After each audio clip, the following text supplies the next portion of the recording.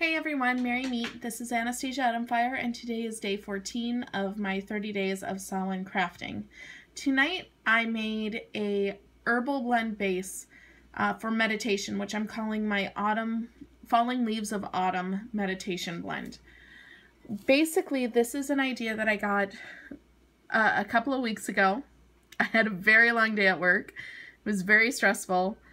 I just wanted to get home and you know, grab a bottle of beer and sit and watch Netflix and chill and all that jazz, and that was so not in the cards. I not only had to go pick up my little girl and then do some running around, it just, traffic was terrible, everything was going wrong, and I was just angry, so angry. I came to a stoplight and I was physically shaking. I was so irritated and mad with how things were. And all of a sudden I noticed this beautiful tree. I don't know what kind it is. I need to get better about finding out what tree is what, aside from oak, elm, maple, aspen, and apple. Those are the ones that, and willow, obviously, and birch. Those are the ones I can tell. But other than that, I kind of am at a loss. But it was a big, beautiful tree, and it was kind of this golden amber color with the leaves having turned. And all of a sudden, as I was sitting there watching it, just kind of thinking and going over everything in my head, I noticed a few of the leaves starting to fall. And I don't know about anyone else. I'm probably the only person, but I personally have never watched leaves fall from a tree simply because it's their time to fall. I have watched leaves be blown off of a tree with the wind. I have watched them being shaken out of a tree by people picking apples or shaking a tree. But otherwise, I've never watched that process. And just watching this tree losing its leaves just because it was time to, I started thinking about the process that it was going under, just the fact that this, because it was just so peaceful and so beautiful and really spoke to me, and it was just happening because it was its time. It was doing this just because it was supposed to. And I don't know if this is if this is a concept that can be clear to anyone else, but I'm not sure how else to phrase it. But in my life, and I don't know about any of you, but in my life, a lot of things happen because they have to. I have to get up every morning at a certain time. I have to get my daughter ready at a certain time. I have to be out the door. I have to be at work. I have to do X, Y, and Z at work. I usually have a few personal things I also have to do at work, usually on my lunch break. I have to, you know, get out of work by a certain time to pick up my daughter. And then sometimes it's me picking up dinner. Then there's crafting and studying and all sorts of other stuff, and that's not even including housework and running around and even things that are fun. Like, for me, I love shopping, especially with my little girl. She's so hilarious when it comes down to shopping. But in the fall, I love going to the apple orchard. I love picking out pumpkins. I love going on hay rides. I love doing all this fun stuff. But even that turns into, it needs to be scheduled. It needs to have this plan. And it never seems to just fall into place. Things rarely just kind of happen because they're supposed to in my life, in everyday life. And here's this tree, and it just, it's time for it to start losing its leaves, and it does so, and it's so beautiful while it's doing so. So then I started contemplating the whole death process and decay process, because that's why this was taking place. And I just suddenly was going on this idea of these concepts of, you know, not letting my life run me, but instead just living my life and letting it run itself, to the concept of dying and the process that it would undertake, and how something so beautiful could be in its last stages of life, and what does that mean, and just all these huge topics and spiritually, resonating things. And I realized I was calm. Every bit of anger I felt, every bit of frustration, irritation, irksomeness, everything was just gone. And the light, oddly enough, right at that time when I realized it, turned green, and I left.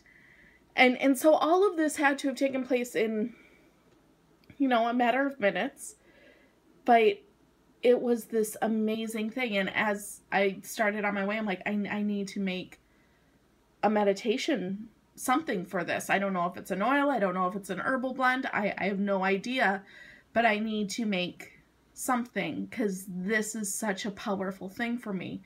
And I if nothing else, it reminds me that I need to take the time to get out into nature, especially during the season. I mean, every season there's a lesson to learn. And for me,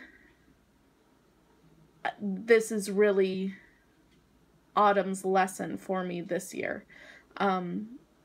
This craft is much more autumn based as opposed to Samhain, but it does deal a lot with that going inward, that meditation, possibly releasing things.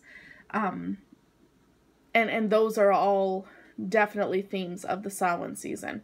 So what I have here is a leaf, wood, herb, and flower blend.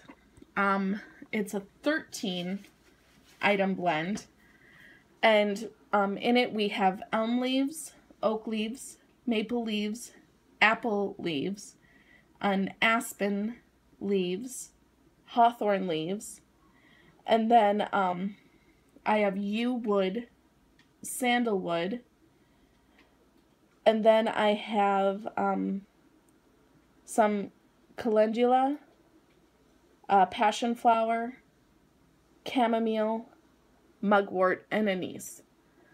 The leaves, aside from the hawthorn, I actually just went out to the park by my place, and actually the whole family went. We all went down and they played at the park while I ran around like a crazy woman collecting all these leaves. And so I was able to get, just a myriad of colors, and I really liked the reds and the oranges and the greens and the yellows, and even I grabbed a lot of aspen leaves, which were brown, because you still need that brown color, if nothing else. I found it to be very grounding, and I liked that. And then the hawthorn, I wish there were hawthorn trees by me, but they're not. So I did get some from my local witchy shop. Yew wood and sandalwood both were also at the witchy, everything else was at the witchy shop except the chamomile, which I harvested from some seeds I had planted a year or two ago.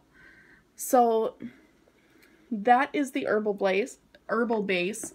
I've already made one witchy orb out of it. I'm going to make possibly some oils with it, another witchy orb or two, and then the rest of it I plan on just using as incense for meditation purposes. But yeah, that is it. And I do still need to add, I wanted to get this on camera, my additions for the Lord, Lady, Good Folk, and the Spirits of the Elements. For the Good Folk, we have a star anise. For the Lord, I have a juniper berry. Juniper, I have a ton of juniper things because I love juniper, but I associate it much more with Yule, and kind of the more wintry months as opposed to autumn. I did include it as the representation for the Lord, but that was it. The reason for the representation of the Lord, I kind of wanted to put a foreshadowing on there of what was to come as far as seasons are concerned. And juniper is very much a male-driven herb for me at least.